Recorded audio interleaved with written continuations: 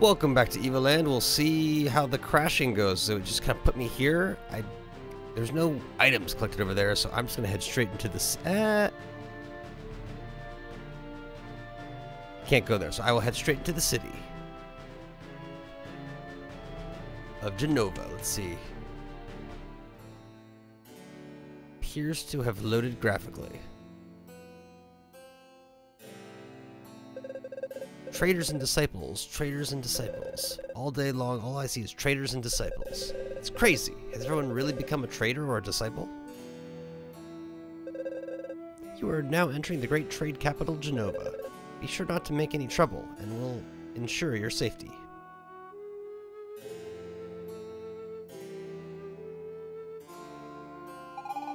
You just got to Genova, right? It's obvious from your tan you spent too much time outdoors. In Genova, my delicate skin is protected from the sun's harmful rays by the vapors of the smog. Ooh, you. Let me through. I'm training. I'll need to build up strength if I want to climb Mount Alpha. That's the only way to become a disciple. Good tip. Can I just go into a building? Oh, I can. Get the fruit bowl? No.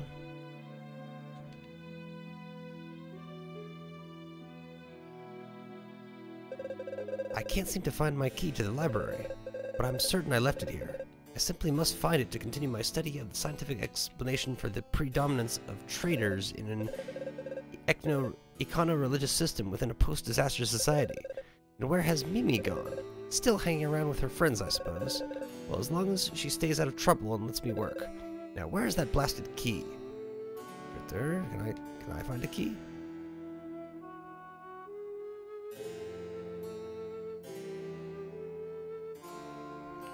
I kind of searched about everything.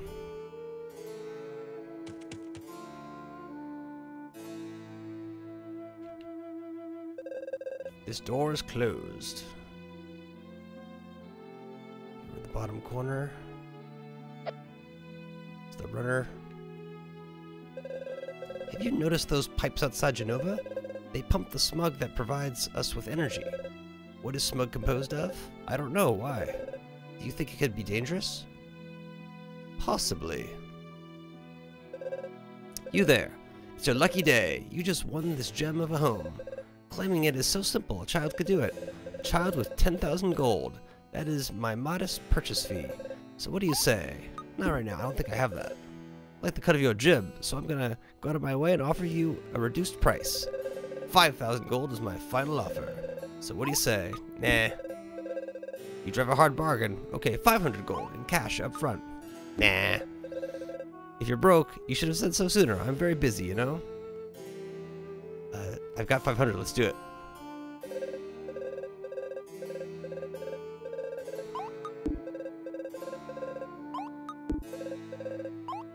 Sure.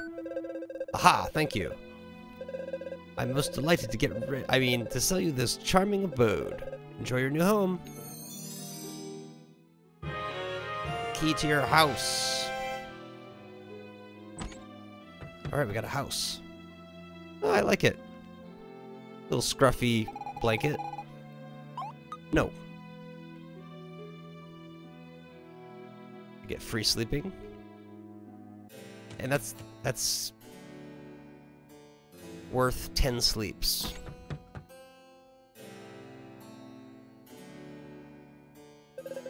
Welcome to McDonald's. We've been serving the healthy gourmet food for over 100 years. My great-grandfather founded this restaurant, which fast became the best place to dine in all of Genova. He's a real legend in our family. Oh, there's some profits.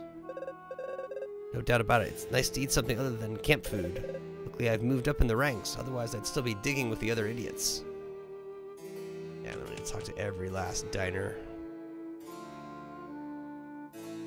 Oh, a pub. Could be the inn. My daughter likes to play with her friends out in the courtyard at the inn. I can't imagine what they do out there all day. But perhaps you would like to rest for a while. Nah. This inn's far more empty. Like one profit. The food here is okay. but it's small beans compared to the McDonald's, best restaurant on the whole continent.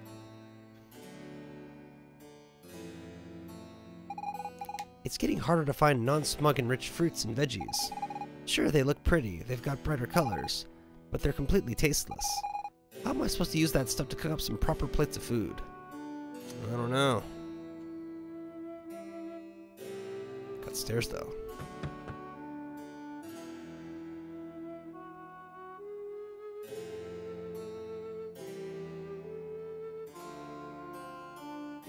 What are you looking at there? All these books everywhere. I do hope that the Prophet will enact a law banning them. Okay. Can't have any competing narrative, of course. Be too dangerous. It's just, there's an entrance down there. Yeah.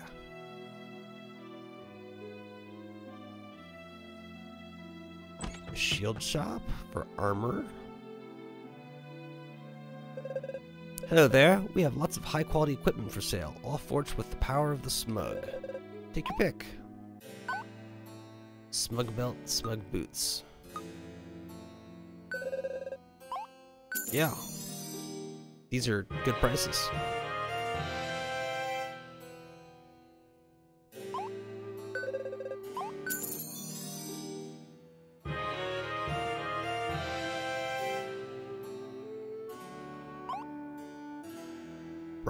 Bronze, I've already got bronze. I can sell the old sword, but I don't need to. In case there's some reason, like a slot you could put in or something. And like backtracking. The disciples train at the Prophet's pyramid west of here. It's got a big eye engraved on it. You can't miss it. A heart. Is this an orphanage? With beard? Why? Why did I accept that contract? Every day I ask myself the same question over and over. My wife's never forgiven me. To think that I was taught to just say no to the traders who want to sell me things I don't need. Are this like buying addiction? Leave me. I just want to die alone. I really tried, you know.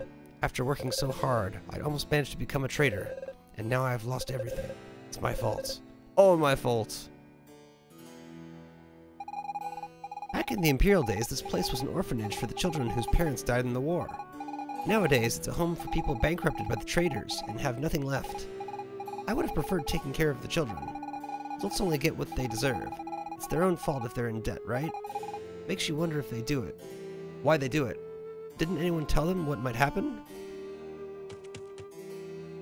It was a calculated risk.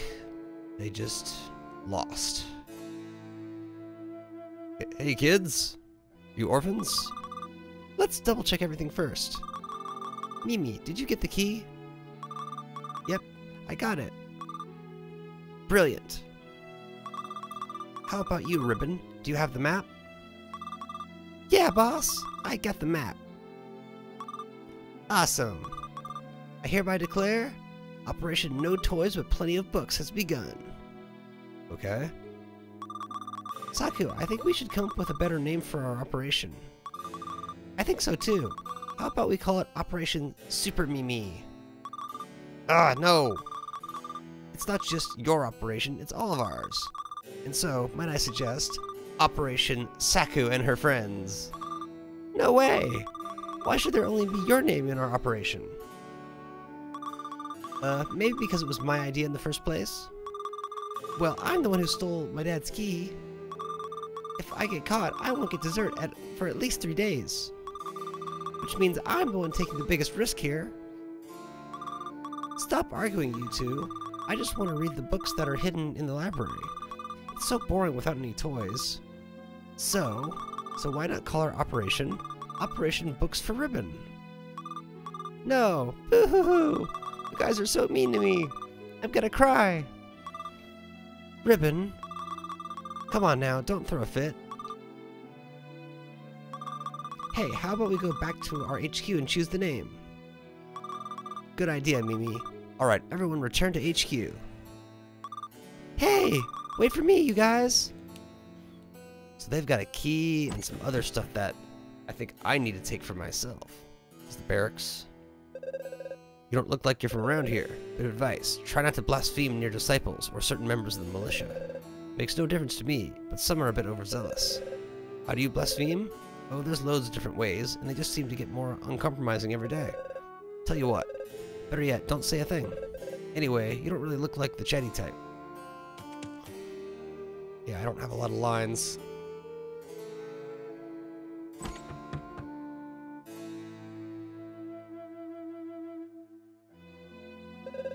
I'd rather eat here than in the tavern. This way, I save up money to buy myself a meal at McDonald's every once in a while. Makes me drool just thinking about it.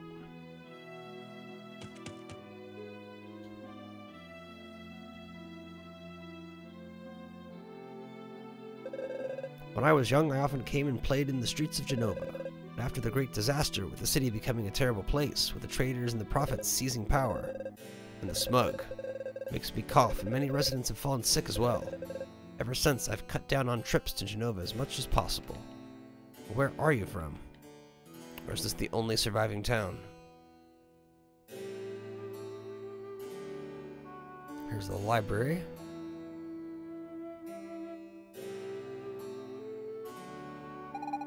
Look, Stavix, the Imperial Library! I'm not sure what it's like now, but in my day it was known for its many documents. I bet if we go there, we'll find out plenty about this time period.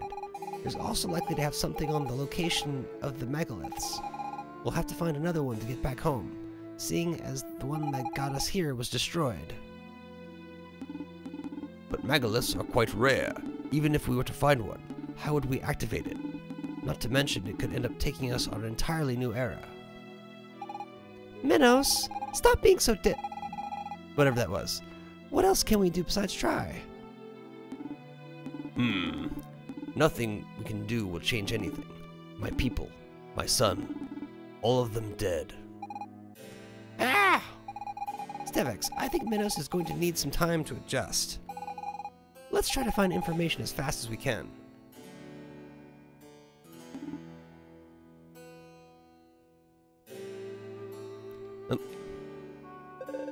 This door's closed. Why is the door closed? Library access is restricted to researchers. They're the only ones with keys. Yeah, I know. I want to read books anyway. Utterly pointless. He's got a point. Did I look at these already? That's the McDonald's. It's the house I bought. So I gotta find their secret base. Been through this way. Did I go down? Maybe, maybe not. It's the armor store.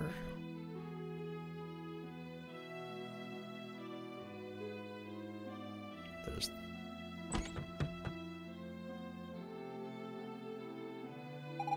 Our family has been poor for generations, but at least before we could see the sun. Now everything uses smog, and the smoke blocks out the sun, and everyone's getting sick. The traders are the only ones getting richer. What do we get out of it, huh? I worry about my daughter's future. Yeah, not much can be done. Oh, I can go into the side door. Haha! Oh, how easy it is to cook with a smug-burning stove. I can't do it without it anymore. What? You've heard smug fumes are toxic? Everyone has to die from something. Plus, considering how much it costs me, I have to make good use of it now.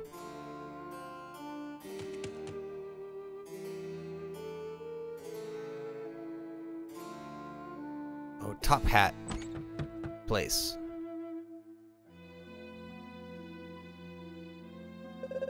Mr. Mud. Okay, well, hello there, citizen.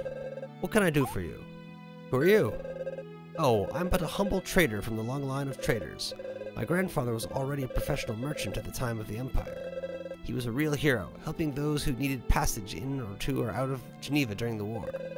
He did many favors, and he also earned money his keep by working hard. Thus was born the Fogwell dynasty. Quite a beautiful story, ain't it? What can I do for you? I actually have a coupon. The Great Disaster happened 60 years ago, on the 50th anniversary of the Empire's victory over the demons. No one knows exactly what happened, except that a huge explosion wiped out the southern part of the continent. Genova was not entirely spared, and the turmoil that followed ultimately led to the Empire's demise. Thankfully, the traders were there to restore order. What can I do for you? Traders. After the great disaster, my father and his merchant friends came to the Empire's rescue. They formed the council that would take actions necessary for Genova's survival. Someone needed to act quickly, with all the chaos. The militia was created to replace the army. The former imperial tax system was abolished to make way for a fairer system. They gave people their freedom back. Since then, everyone is free to do trade and become wealthier. Oh, naturally traders' sons all become traders themselves, but at least everyone has a chance. What can I do for you? Let's see. The smug. The explosion of the great disaster left behind a gaping hole filled with this strange substance. As no one rightfully knew what the stuff was, people called it smug. Our scientists quickly found that the smug could be used as an energy source. The traders declared a monopoly on the buying and selling of smug and built the smug line to transport it to Genova. Since then, everything here has been fueled with smug, and every time people use some, more money lines the council's pockets. Isn't technology grand? And a boat. So you're looking to get to the Cursed Isle. It's a weird place. I wouldn't go near it if I were you. But here, it's all your call. It's your call. A force majeure letter signed by me is all you need to set sail. Naturally, it'll cost you. Would you have something interesting to trade? I would, a loyalty badge. Oh, why that's one of my grandfather's badges. I thought they'd all been lost in the great disaster.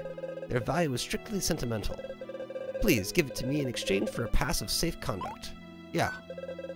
Thank you. As promised, here you go.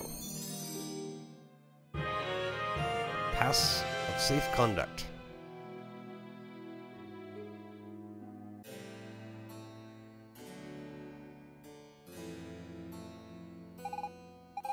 The great disaster. My village swallowed up by the smug. And look what's become of Genova, Stevix. Is that really our future? Maybe we can stop it. You did not mention demons. They must be hiding somewhere, or dead. I cannot believe they all vanished into thin air. That's not the #1 problem here. My village, my parents, everyone's gone. Stevix, we have to stop this great disaster from happening. I understand your anguish, Miss Fina. But if it is indeed possible to change the course of events, we should start by saving my people. That can't be changed, Minos. Demon's defeat is a part of history. I learned about it in school. It's in the past. But what happened here, that hasn't happened yet. Perhaps in your past, Miss Fina. But to me, your present is my future. What might happen to the Empire is none of my concern. I want my people to live, to not be wiped out by our enemy. But if the Empire doesn't defeat the demons, that could change everything! I mean, maybe I wouldn't even exist. It's just too risky. And what of the people who live here and now? Maybe they too will disappear if you alter the past. Does that not bother you at all? But who knows exactly what can or cannot be changed? It may well be that all of this already exists. Perhaps we have already come here, we have done all this, so no matter what we do, nothing can be changed. You know what, Minos? I don't really know, but I'm at least going to try. That's all we can do. How about you, Stevix? Do you think we can change time? I think so. The story wouldn't be as interesting if we couldn't. You see, Minos, Stevix is an optimist just like me. And if we can, what do you think we should change? The Empire's victory, the great disaster, probably both. Thank you, Solid Snail.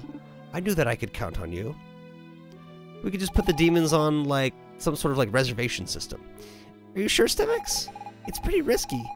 Could throw off the world's balance. But we will still need to be able to turn back time. I do not know what is possible or even reasonable to hope for. Before anything else, we must find a megalith. On that much I can completely agree, Minos. Let's go to the library and dig up some info. I have a good feeling we'll find out where there's a megalith. You heard that, Stevix? Let's get going. Let's keep talking to these people. Like a plant thing. For goodness sake, Marion, I've told you 1,000 times not to wrinkle the linens. You poor girl, you have absolutely no sense of perfection. The Great Destroyer demands perfection, and I serve the Prophet, who represents the Great Destroyer. The Missus is so demanding. I'm more frightened of her than of the Great Destroyer. I'm not even sure he actually exists. The Missus, on the other hand, I couldn't be more sure. I've gone and blasphemed without meaning to. Please, don't turn me into the disciples, I beg you. Okay, she's having a mental breakdown.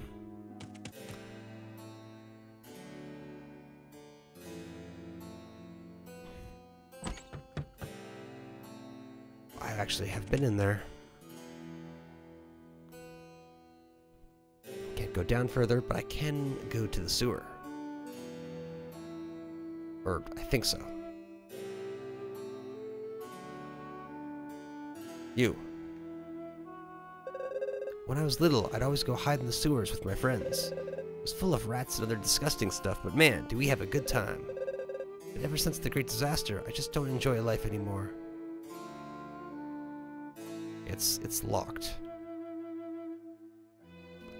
So it's telling me directly go to the library. I know that the library, I'm locked out. So what does this mean?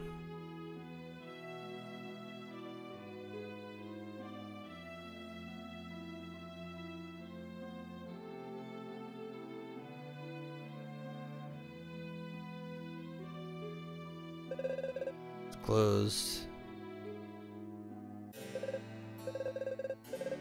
Restricted. And I probably can't go anywhere up north either.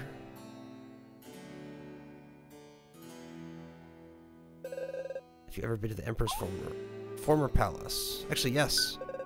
Oh, how did you manage that? Only the Council of Traders can access the palace. Many years ago, this was the Emperor's palace. Nowadays, it's where the Council of Traders operates from. Most of the traders reside in the palace, with the exception of a few like Mr. Mudwell who live in town. Oh my. Oh, he's just sleeping. Huh? What? By lying stretched out on the ground, I can come in with the Great Destroyer. The Great Destroyer is omnipotent, and he will destroy the world in order to rebuild it. Do you think he can hear me? Alright, so I think I have to adventure in the overworld. That's my take. So I will do that in the next episode. So catch y'all then.